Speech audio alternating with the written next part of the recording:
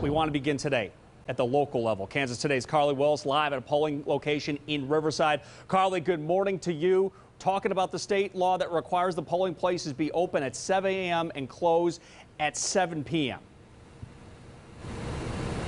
That's right. Good morning, Brett. Good morning, Gwen. The poll workers just arrived. The lights are on here at Riverside Christian Church. And keep in mind, state law does require polls to open by 7 and close by 7. That means if you're standing in line at 7 this evening, you will get to vote. But also look it up for your individual county, because state law also allows counties to open as early as 6 a.m.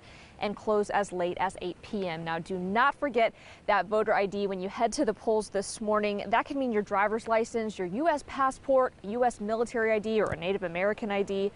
Kansas Secretary of State Scott Schwab has reiterated this guidance issued to county election officials on that local mask requirements, and says Kansas voters who choose to vote in person will be allowed to vote regardless of whether or not they wear a mask. And for those who are being elected, the stakes are high at nearly every level of government. It is a highly polarized country right now, from county commission races, legislative races, U.S. Senate, the presidency. It will be a challenge for whoever wins to try to figure out how to govern and bring people together. Here in Sedgwick County, again, polls open at 6 a.m. just about an hour from now, and they close at 7.